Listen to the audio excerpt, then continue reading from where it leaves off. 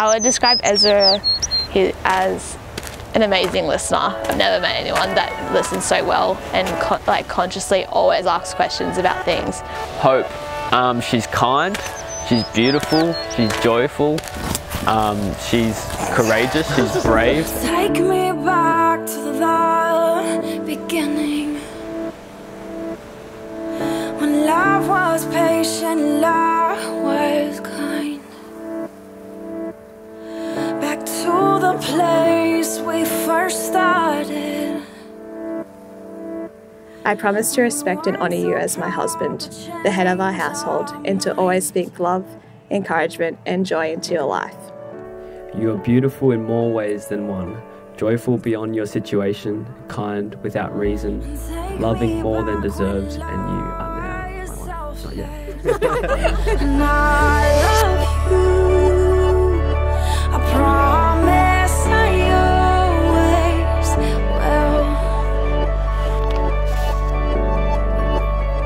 Okay. Dear Hope Madison Hicks, before we begin you must read this slow. Please, cutie. I love you so much, I'll no longer be saying I can't wait to spend the rest of my life with you, as from this day forward and forever, I will be by your side.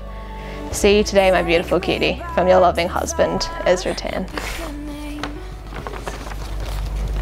And I would look you in the eye. There was no such thing as a cold shoulder. Lived within your hands and mine. And I love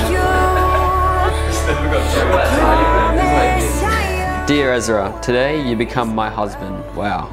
This is so crazy. The day is here and I'll no longer be your girlfriend or fiance but your wife. All smiles, look at the cameras on. This is the moment. It makes me overwhelmingly happy that you were my first and of everything. First kiss, first love, and my one and only boyfriend. And that I was the same for you. What you reckon, boys? This one is a bit of a titanium one in the inside.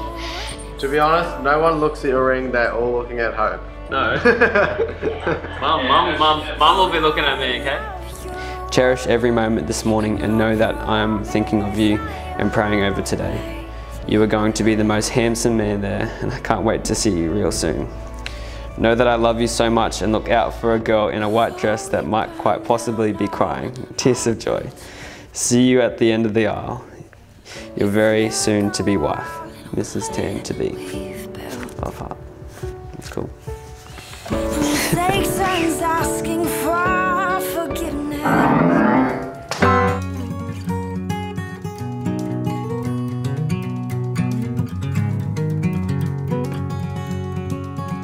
Marriage is a lifelong commitment made by two people before God and close friends and family.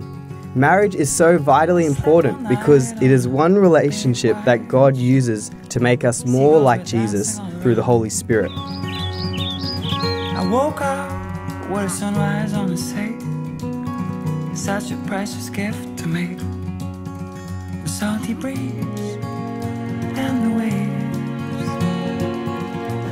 Hey guys, my name's Ezra and I got married today. Yay! I'm at a right place.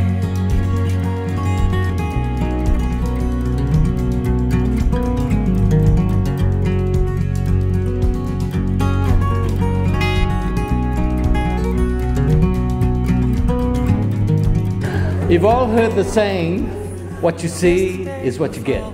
Right? And that's true for a lot of people. What you see is what you get. But absolutely not true for Ezra. Because what you see ain't what you're gonna get. Yeah, it's much deeper, higher, greater, wider than all that kind of stuff. As Sharon says, the word that would describe Ezra is surprise. And it all started off with his birth. Surprise.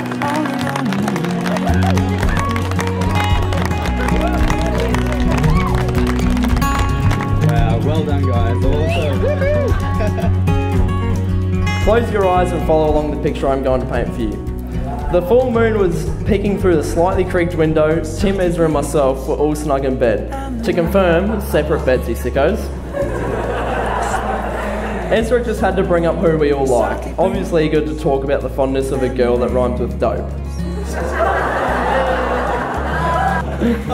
Now I was a little worried for my good friend who was so head over heels for this girl, but Google Dictionary defines perseverance as persistence in doing something despite delay or difficulty or delay in achieving success. Today proves the perseverance and persistence Ezra has shown to get the girl of his dreams. It is clear now that he wasn't just seeing a girl he liked back then, but his wife. I'd just like to start off by saying so far today I've had 4 people come up to me and say congratulations on getting married. In the time that my now wife and I have started dating, got engaged, got married, had a baby, he's still been dating home. He is patient. Love is patient. Love is Ezra.